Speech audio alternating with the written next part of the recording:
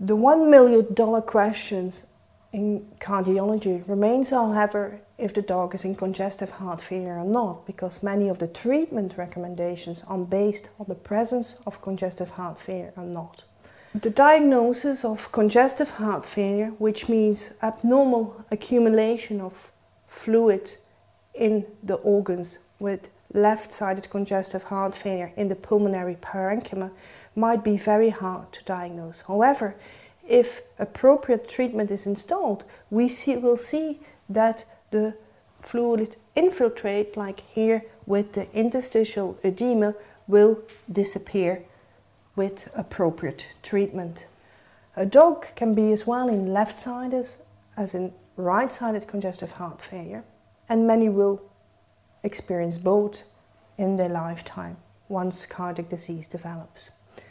If we look at left-sided congestive heart failure, the first feature we are thinking of is that there must be increased pressure in the left atrium. So we will be looking for left atrial enlargement in its typical places. On the top of that, the pulmonary venous return to that left atrium must be decreased, and therefore we will see signs of pulmonary venous congestion, most often visible cranial to the heart shadow. Once the pulmonary venous congestion is so severe, fluid will leak into the interstitial space, and we will get, in the first instance, interstitial pulmonary edema. Luckily for the veterinarian, the dog has a fairly pathognomonic place where interstitial edema will develop, mainly in the perihilar area.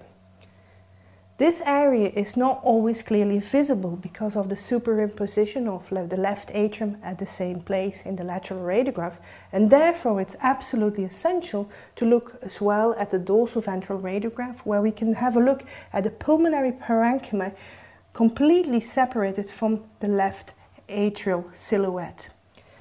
Once the interstitium is filled with pulmonary edema, the alveolar space will also be filled, and we will see signs of alveolar pulmonary edema with an alveolar pattern. Very often we can see the first signs of this in the right caudal lung lobe. When left-sided heart failure progresses to right-sided congestive heart failure, or with just right-sided congestive heart failure on its own, we will be looking at the size of the caudal vena cava, the direction of the caudal vena cava as explained earlier, and of course the presence of free fluid in the thoracic cavity, pleural effusion, and or ascites in the abdomen. Hepatomegaly is also a frequent feature of right-sided congestive heart failure, although splenomegaly is fairly rare in animals in right-sided congestive heart failure.